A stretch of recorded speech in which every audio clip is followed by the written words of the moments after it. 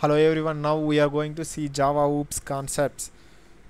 Java OOPS concepts are nothing but encapsulation, polymorphism, abstraction and inheritance. Including with these four, we also discussed about class and object that also will come under OOPS concepts. Now at first we will discuss about encapsulation.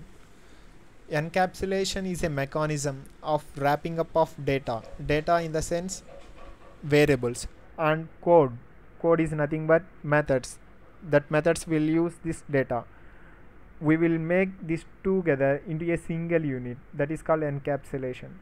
If we come to Java examples, Java bean class is the best example for encapsulation. Here we have private variables, and to showcase these private variables to outside world, we are going to declare getter and setter methods. These getter and setter methods have public access modifier, so we can access these getter and setter methods outside of this class, but we can't access these variables. And if we see that real-time example, best example is capsule. In capsule there are a lot of types of medicines will be encapsulated by using one wrapper. That pill is nothing but example of encapsulation. Okay, now we will discuss this programmatically.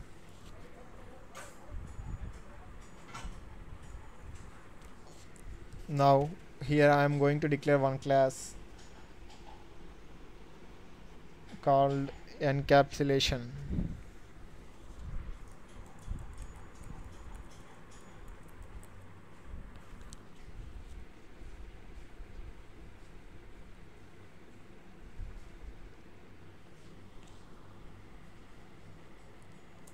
And I am going to declare one bean class inside this package itself.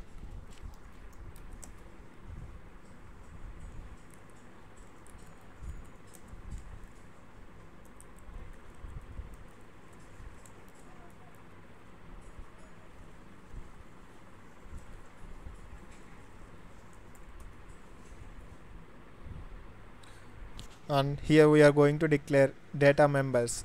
Data members are nothing but instance variables.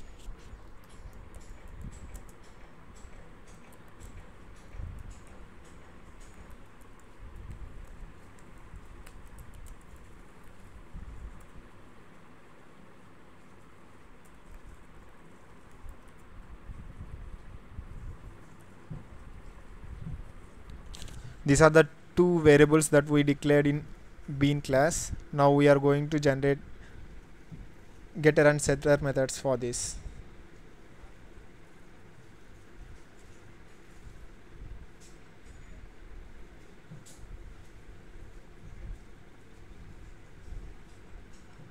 Yes, we declared getter and setter methods for this.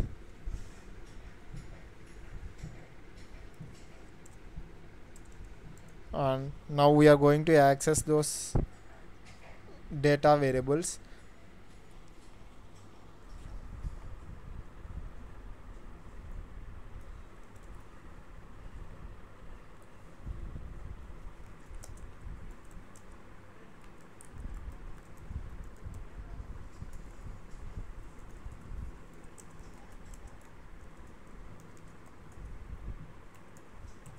N dot set name,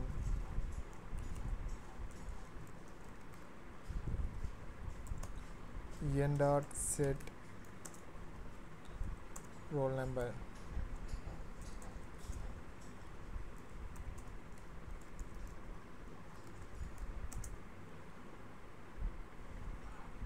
n dot get roll number plus n dot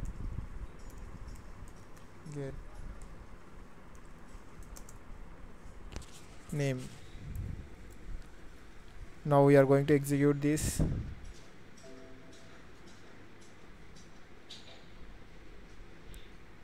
Yes, here we are unable to see that data types of that particular variable, but we can set values.